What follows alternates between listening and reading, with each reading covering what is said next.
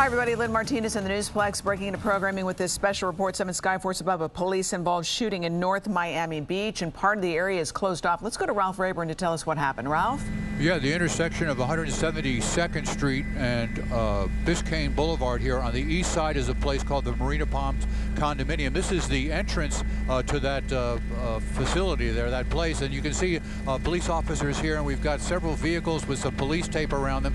There is blood spatter on the ground there. The back window of that red vehicle right there, you can see, has got it appears to have been shot out, and we've got damage to both vehicles there. They are parked there. Fire rescue from Miami-Dade responded out here, believed to have treated and transported someone here on the scene. Also, North Miami Beach has their big control and command post there set up. So the roadway is closed. One of the concerns for traffic is going to be that Biscayne Boulevard northbound at 172 is going to remain closed, Lynn, until this investigation of a police-involved shooting is concluded. That's our story here in Skyforce. Back to you. All right, that will be closed for quite some time northbound. Avoid the area 172nd and Biscayne Boulevard. More in this story and other stories on 7 News at 4 now. Back to programming.